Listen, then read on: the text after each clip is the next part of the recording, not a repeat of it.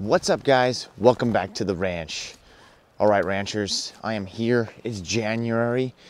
It is the 3rd of January, actually, and I've been gifted some lack of snow here on my food plot here in upstate New York, and I know the snow is coming. So what am I doing with a rake? Well, I got a lot of leaf litter here on my small food plot because fall happened and leaves come off the trees. So I want to rake my food plot. Some of you are saying, well, why would you have to rake your food plot? Well, that's nice. You have an 8-acre food plot where no leaves ever touch most of that food plot, but I do not have a sprawling, massive food plot. I have your standard New York State property, small, less than an acre food plot, which one day I hope to expand, but I'm still not a professional, just a super enthusiast, learning the process and expanding everything here at the ranch. So what I want to do today is I want to get in here with a rake and a blower before the snow comes for the rest of this winter and blankets over my food plot and just holds this leaf litter against the ground. Leaf litter is really bad for forest floors. It just kills everything that's growing potential. I know what you're saying. We'll wait till the spring and do it then. Well, I'm trying to get it off now, so when I get some of those nice summery days, that rye grain and the winter wheat mixture that I threw in here pops back up and grows a little bit for these deer, and this plot stays thicker and green.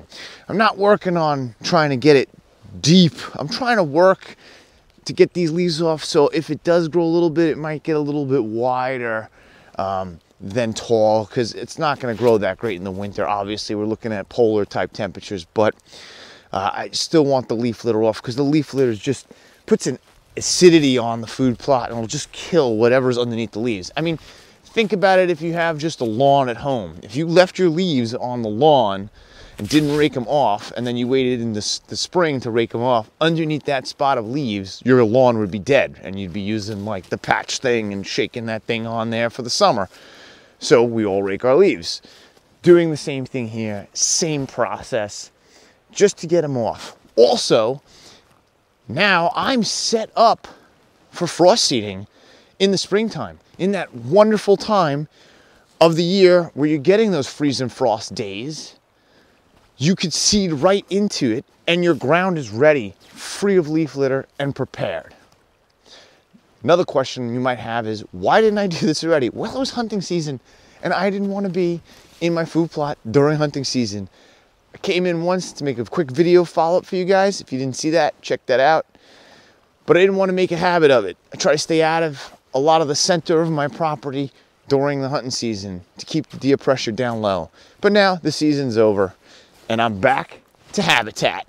All right, guys, let's get to raking.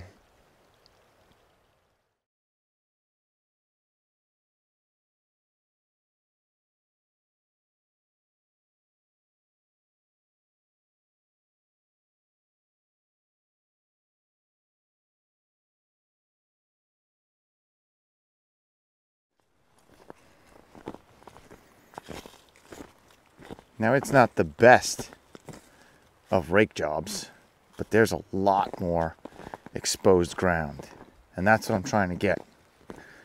And even as I walk over here, check out all this, you can see much more free from leaves.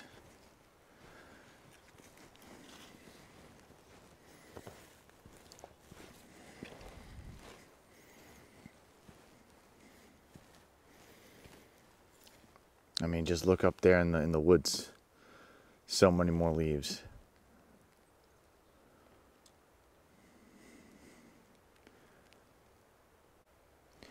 Also, as I'm working around here, look, I got some brassica bulbs still here that maybe I exposed now, that the deer didn't quite see or get to yet. But now they'll be able to grab some of them. Get a little bit more winter food here. And this is, you know, they're not giant, but this is winter food for them, most definitely. So that's cool to see too. All right, ranchers, thanks for watching. That's my little tip today. Rake your food plot if you can. If it's too frozen, you're not going to be able to do that. I definitely had some experience with some pockets that might have been frosted to the ground a bit because it's really cold out here. it's down in the, you know, just about double digits at 10 degrees. And that's raking your food plot. Expose some of the turnips and brassica bulbs you could see, which is kind of nice. The deer might need some more winter forage. Maybe they couldn't get to it or didn't realize it was quite there underneath the leaf litter. So now that's a little bit brought up to the top. They'll be able to munch on that. And we're all set now for frost seeding in the spring here. Thanks for watching.